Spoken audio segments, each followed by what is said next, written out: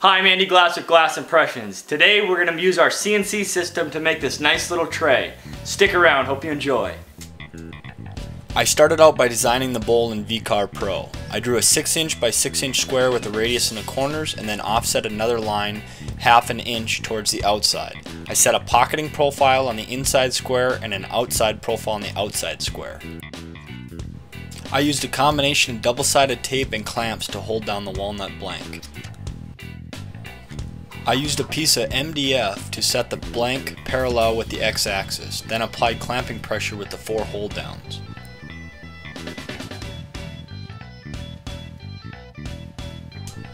I moved the spindle to the center of my workpiece, zeroed out the X and Y axis, and then used the touch plate to zero out the Z axis.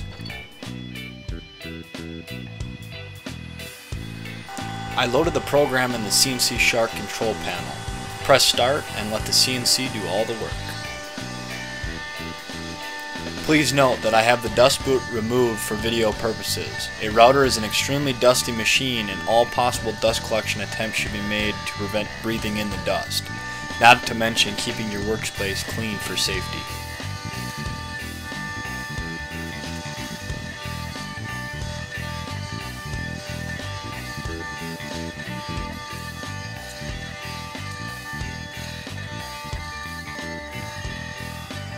It is important to note that I set the machine to ramp in when it plunges the bit. This is not only for safety, but it is easier on the machine. If the machine bites off too much material, it could cause the machine to miss a step. Proper speeds and feeds should be followed for any bit.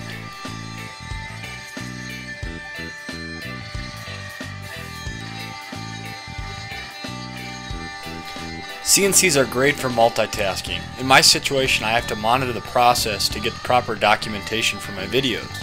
If I was not capturing videos, I would certainly be working on other projects in the shop. I should mention you should never fully leave your machine unattended. Here's a great view that shows how messy these machines can be. I fully recommend the dust boot accessories.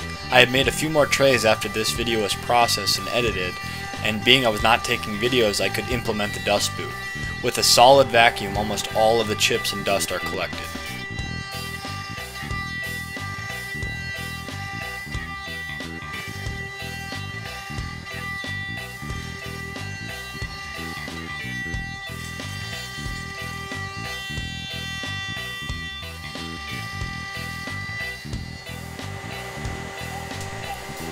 With the pocket operation complete, I switched the bit to a 1/4 inch down spiral end mill.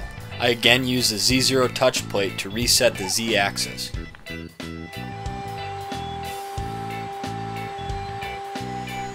I again used a ramping technique when plunging the bit.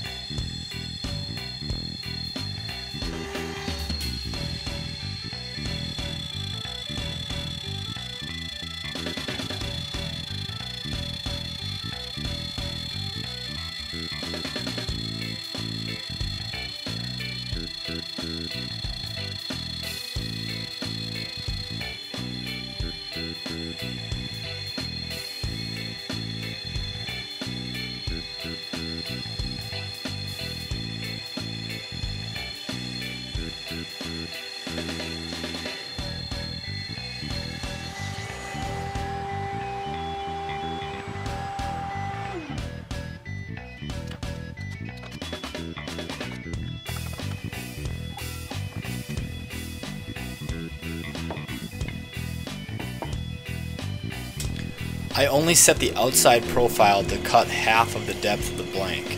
I used the bandsaw to remove most of the waste, and then I used a flush trim bit at the router table to flush up the rest of the material.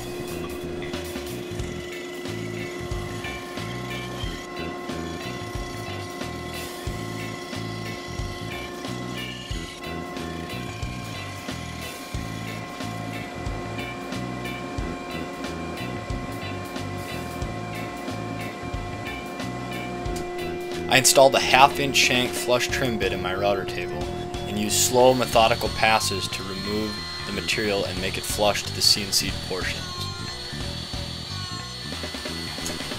Using a starting pin is a must. I pivot the workpiece off this pin to avoid catching the router bit and being pulled into the blade or thrown out of my hands.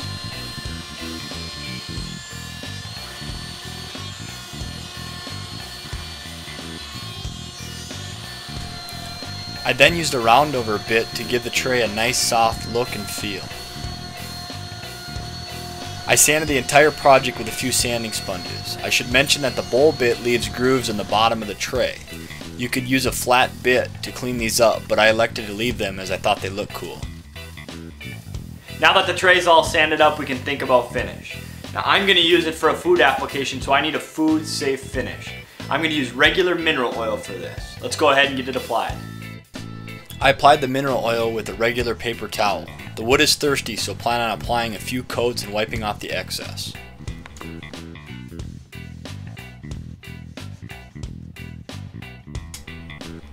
When it came to the inside, I elected just to pour a bit in there and rub it around.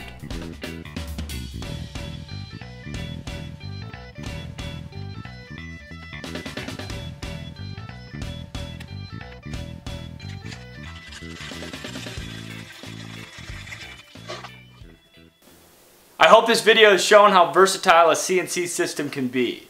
Now I barely scratched the surface, but I really enjoyed making this project. Now keep in mind this tray could be made into a bowl if you had a longer router bit to make it deeper. Let me know in the comments on what shape you'd make your bowl or tray. If you guys enjoyed this video, please smash the like button, share, and if you haven't already, please subscribe. Thanks for watching. See you next time.